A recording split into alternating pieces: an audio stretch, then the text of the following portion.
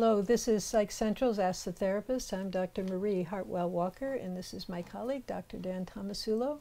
One of the things we've been talking about is the difference between the different types of therapy that you can take advantage of. There's individual therapy, there's couple therapy, and there's group therapy. And they truly are different in their goals and in the process.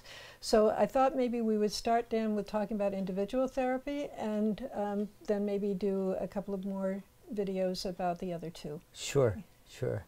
Well, you know, individual therapy is such a unique relationship between two people, right? Because the therapist isn't a friend, isn't a family member. You know, this person is in a very unique role, and the job of an individual therapist is to kind of have all the focus on you. Try to understand your social network, your family network, and all like that.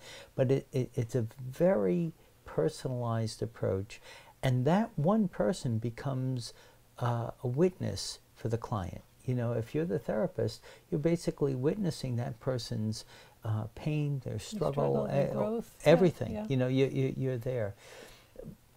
What happens in individual therapy is that it's usually once a week or once every other week where there's a rather intense encounter where you sort of tease apart different elements.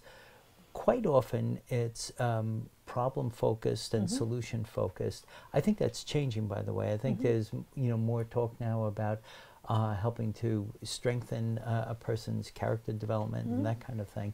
But basically it's very tailored and focused on one person's life and story, right?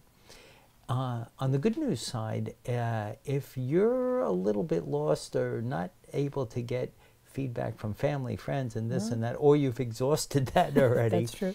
Here's a person that is very clean in the sense that they don't have any spin on this. They don't have any other agenda. No with agenda, this. no. You know, right. and so the main feature of that is that you can have this intense encounter and then go away for a week or two and ponder it and think about it and experiment with things, and then come on back into this environment and talk with one person about how it went and how did it go. That, I think, is really good for very specific issues and problems, and I think it works really well.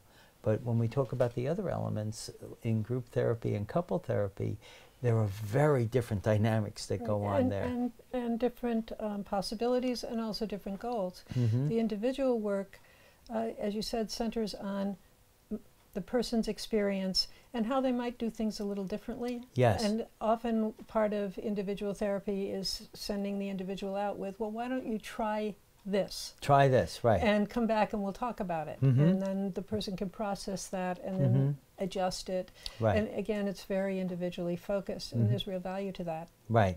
Yeah. Exactly.